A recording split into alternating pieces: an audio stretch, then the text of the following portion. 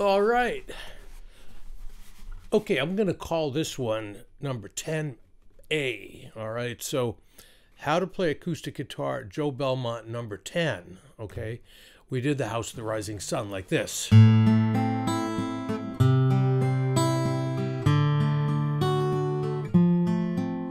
Which is a finger-picking pattern. Now we're going to do it as a strumming, okay?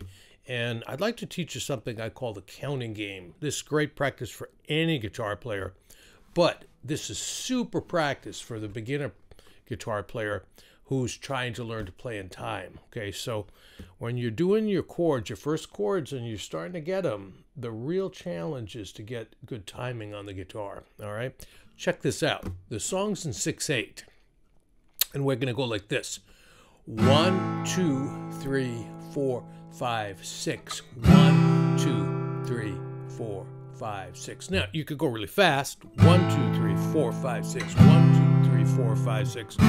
Right? Or, if you're just getting it together, the idea is this. You're going from that C chord, the A minor chord, to the C chord. Okay, now watch this. On the A minor chord, right? You've got your second finger on the fourth fret of the fourth string. You've got your third finger on the third fret of the third string. First finger, first fret, second string, right? Take a look at that. Now, to go to C, you're just going to keep everything there and just lift the third finger, put it in the third fret of the fifth string. So from A to C is the easiest chord change maybe on the whole guitar.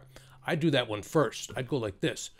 1, 2, 3, 4, 5, 6.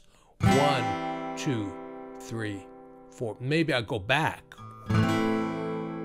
3, 4, 5, 6, 1. Now, here's the idea. When I'm going, counting 1, 2, 3. Now, all that time I could be going to switch the chord.